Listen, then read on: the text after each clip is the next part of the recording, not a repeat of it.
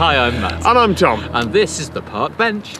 And you will have gathered from the title of this video that there is not the payoff you might hope in there. And rather than do the clickbait headline of Tom interviewed Edward Snowden, I thought I'd put the punchline in the title and tell you that no, there is no video of me interviewing Edward Snowden.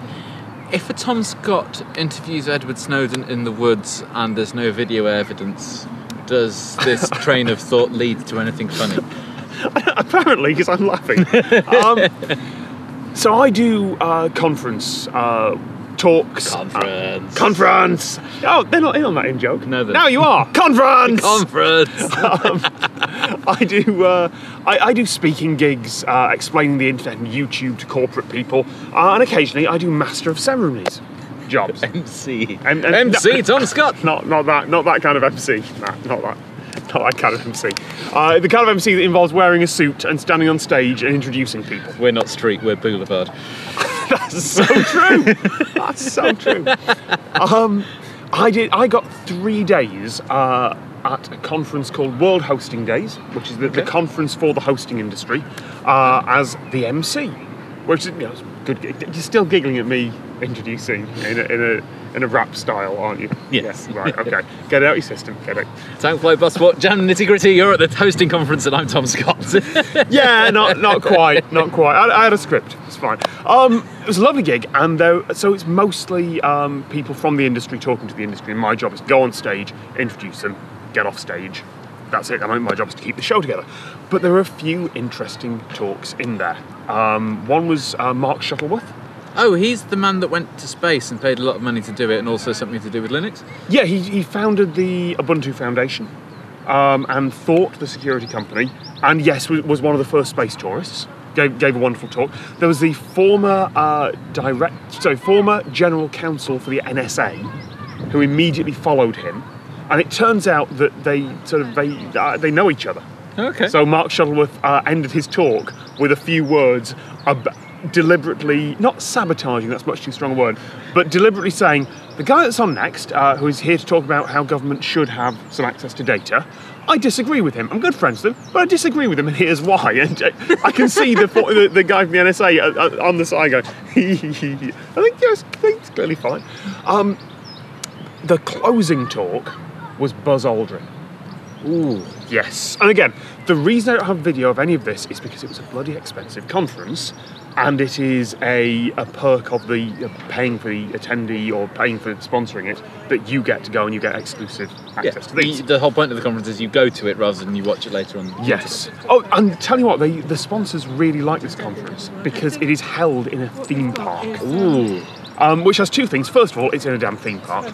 And hello. Dogs. It's held in a theme park. So first of all, it's in a theme park. My first, as the first day of the conference, first morning of the conference closes, I'm on stage. So, right, ladies and gentlemen, please go to the restaurant that's on your badge so we can make sure everyone's catered for. And if you'd like to avoid the long lunch lines, why not go on the roller coasters before lunch? That is one hell of a yeah. Because most conferences will just have some fizzy alcohol and there's no, this was proper catering. It was essentially a test. So the theme park is weird. Yeah. Do you know about Europa Park? Oh, go on. There's Germany, isn't it? Yeah, border of Germany and France. And you've been to Disney World, right? Yeah. This seems a couple of years ago. This seems like someone who went to Disney World and went, I'm having one of those. They have the geodesic dome from Epcot. I saw Did you Instagram that? Yeah, I saw a picture of that. It looks like that. It's what did I call it? Not. Yeah. It's got a roller coaster inside instead of the actual ride. It's got a monorail. It's got a pirates little boat ride thing. Pirates of the Caribbean? No, Piraten in Batavia, which is near the Caribbean. Their mascot is a mouse. It's called Euromouse. Is it a big ears?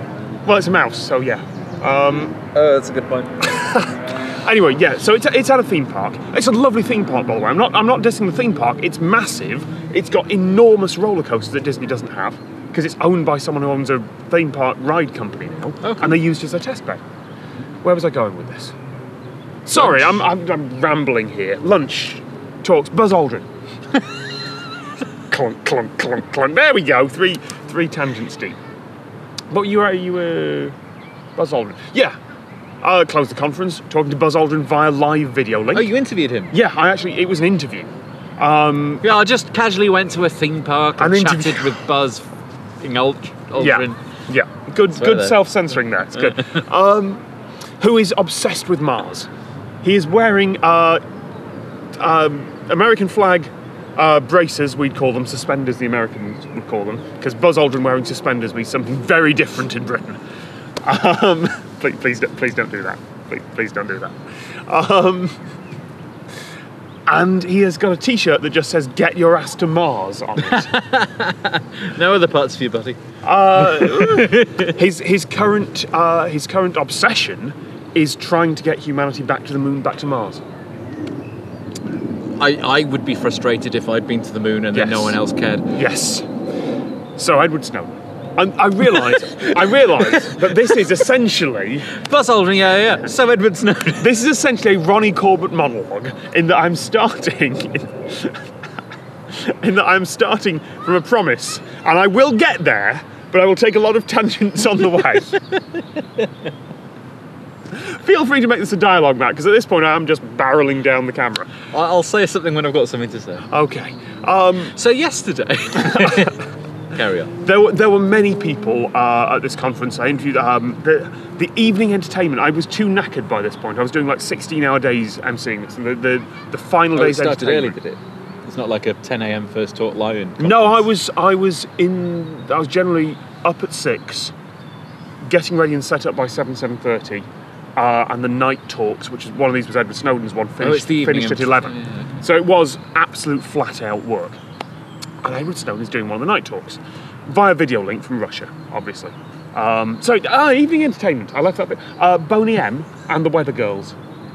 In the same act? No, but both on stage. And then I looked, I was like, that's quite good. I didn't know they were still going. Is it all of Boney M? It's the people who now have the rights to the name Boney M. Whoa. And one of the Weather Girls' daughters and someone she's singing with who are now the new Weather Girls. So it's like Sugar Babes then? It is based, yeah, it's based, anyway. British references. Many British references. Right, this is leading up to a really good punchline about Edward Snowden, I promise you. Okay then, carry on.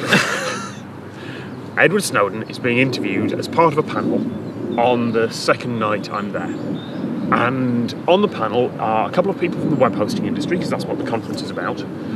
Edward Snowden, live via video link, and a man called Max Schrems. I think I'm mispronouncing his last name there. Okay.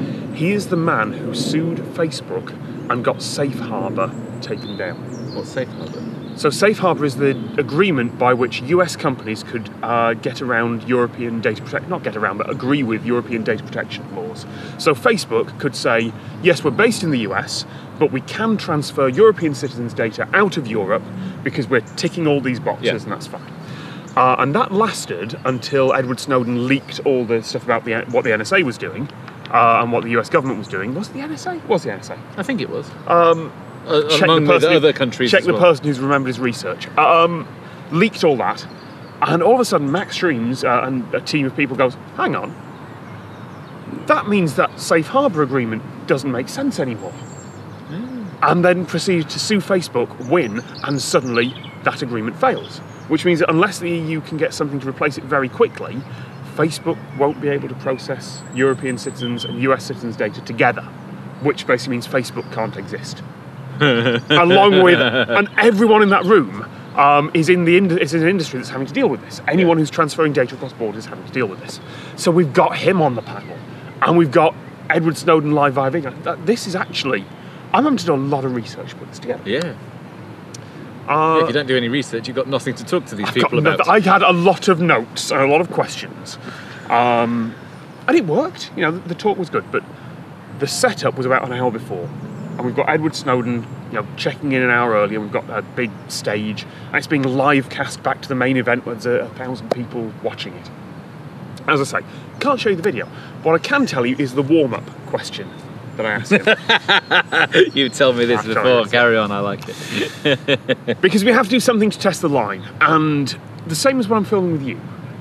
We never talk about what we're going to talk about before we talk about it. No, because then you've already spoken about it, and it's scripted. Right. So I don't want to ask him any questions about this, and I don't think he wants to get them. So I need something to test the line. I need something to break the ice. It occurs to me that Edward Snowden is in Moscow. Well, actually, I don't know he's in Moscow. He's at an undisclosed location. The last I heard, Edward Snowden was living in Russia and Moscow, because that's where last week tonight John Oliver went to interview him. Yeah, that's right. So I don't actually know where he was, because he was against a green screen. But on the assumption he's still in there, it was midnight Moscow time as I'm talking to him. So I'm making the assumption that Edward Snowden is at home against a green screen.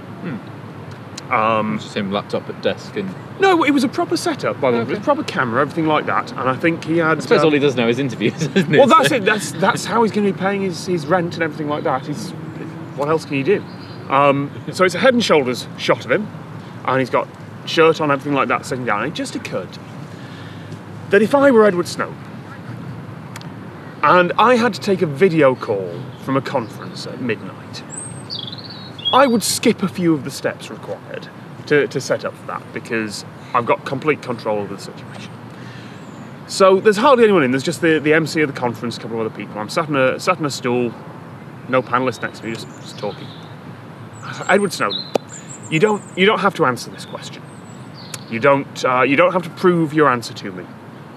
But if I were in your place, I know what I'd be doing right now. So, Edward Snowden, are you wearing trousers right now?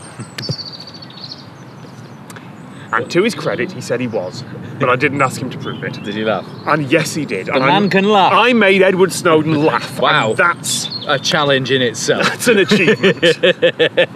He has answers for nearly every question he's asked, but I don't think anyone has ever asked him that via video link. There you go. That's about a 10-minute monologue about one thing I did. Hi, I'm here as well. Next time, a 10-minute monologue on how he can get pictures from space from Matt. We tried it here.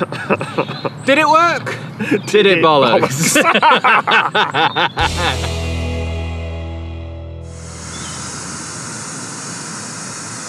The only thing I can do now is go for a walk.